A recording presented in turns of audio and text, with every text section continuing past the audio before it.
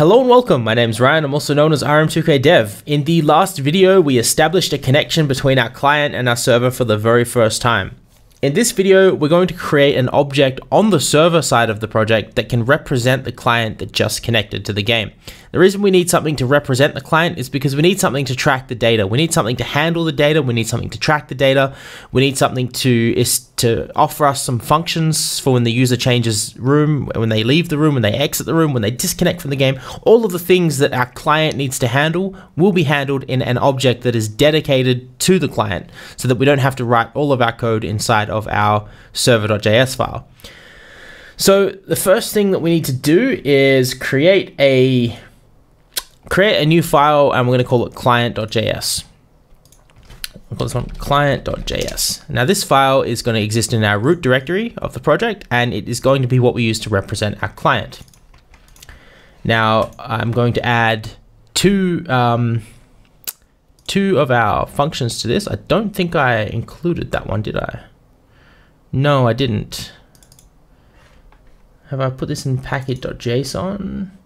No, I've missed one. Okay, sorry about that, guys. So jump back into your package.json file. We're going to add in another entry, and it's going to say performance-now.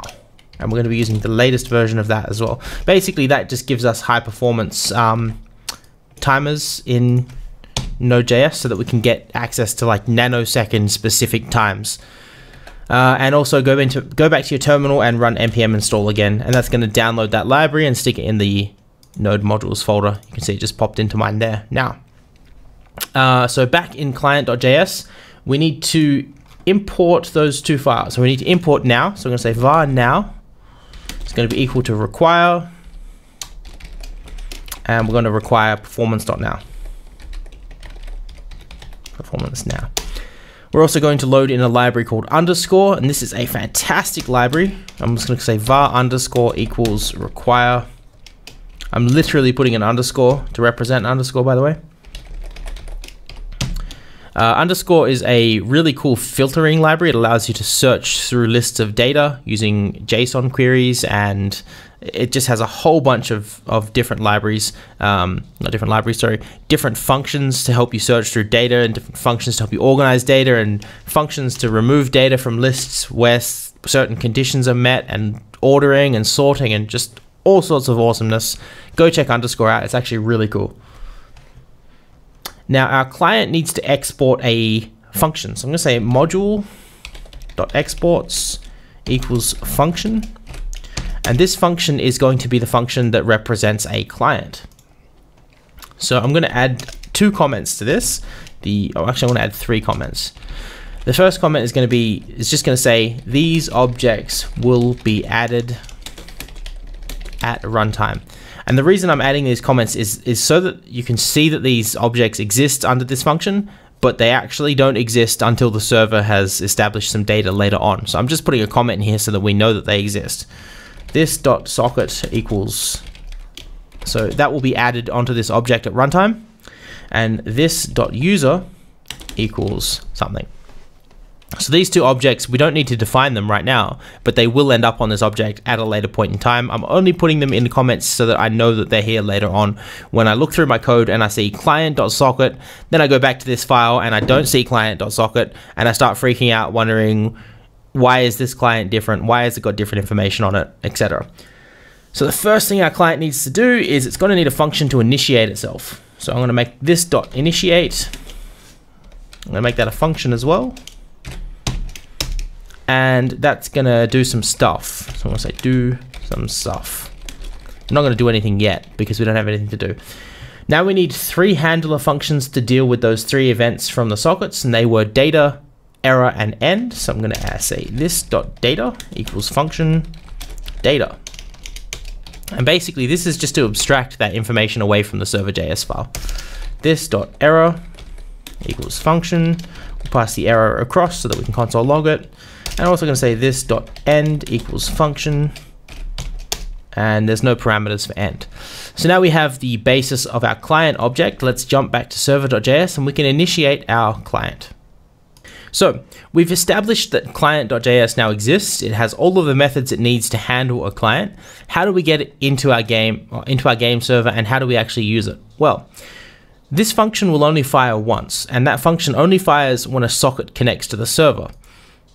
When a socket connects to the server, it passes that socket into this function, and that's where all of the data, ending, and error functions take over. So we can safely assume that if this function here has fired or been executed, that we can create a new instance of a client, set the handlers up so that the client's this.data function will deal with socket.on data, socket.on end, and socket.on error. So what I'm going to do, I'm going to create an instance of a client. So I'm going to say var c inst, this is going to stand for client instance, is going to be equal to a new instance of require. And that's going to require in from the current directory the file called client.js. Now, even though we've specified we want a new instance of this file, require will always return us a referenced copy of one instance that's been loaded into memory. You don't have to worry too much about how that works, but basically the next thing we're going to do is say var this client, because it's going to be the client that we're actually dealing with, is going to be equal to an instance of cinst. So that's getting a little bit Inception right there.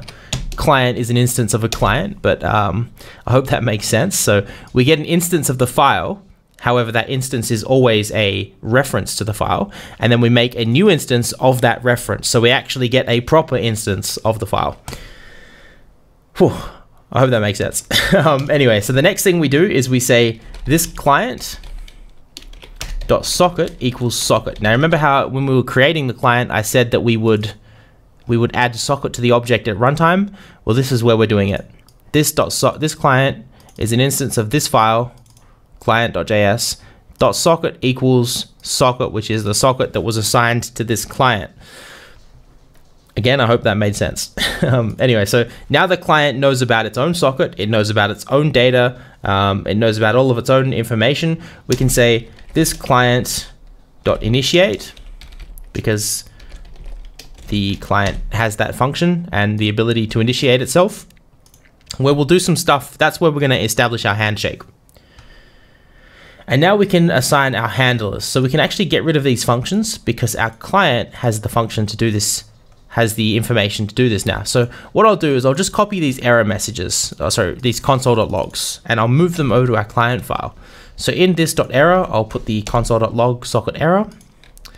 In this.end, I will put the message for ending, and in this.data, I will put the message for data has arrived.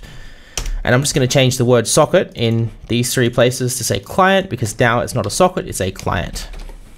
There we go. So from here, we jump back into our server.js file, and we can actually replace these functions with this client.error.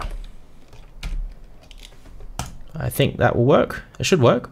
And then we can replace this function with this client.end. And finally, we can replace data with this client.data. So now the client object is actually taking care of those methods. So when data arrives at the server, so when data arrives at the server, it says, hey, this client, deal with that data. And then that client instance, which is specific and only available to that client who's currently connected, will fire off their data function where the data can be handled and appropriately actioned. So that was where it started to get a little bit complicated. Let's rebuild the server and connect a new instance of our client. And I literally just closed my GameMaker project accidentally. Let me pause and bring that back. Okay, that was completely stupid of me. I actually closed my GameMaker project. Thankfully, I'd saved it and it was all good. So I'm going to run my GameMaker project. We'll minimize this so that we can see what happens on the server. And we have an error. So what is this error? Let's have a look. Cannot call method toString of undefined. In client.js, error.toString, undefined. I think it might be because I've put the function callers on the end of this. Let me get rid of these brackets and we'll see if that fixes the error. I'll just run my client again. And it should be, yeah, there we go. That was the problem. So I put the parentheses on the end of the function there. So I was saying this.error, which was actually telling JavaScript to run the function, which isn't what we wanted to happen because I didn't pass in the variables that are needed. So we're only putting a reference, so don't put the brackets there. So it should look like what's on my screen now. So as you can see, the client object has dealt with the connection. It's called this.initiate, which doesn't do anything yet, but it will do in the next video. We have established the fact that a client is connected. If I close the client, the end function will be called, which calls this client.end, which moves out to the client's own individual file, which ends that client and displays it on the screen. So thank you guys for watching. Please like the video and share it. Every like really helps make these series grow and helps me make these series. So don't forget to like the videos. Please leave comments and feedback in the section below the video. And thank you for watching. Bye.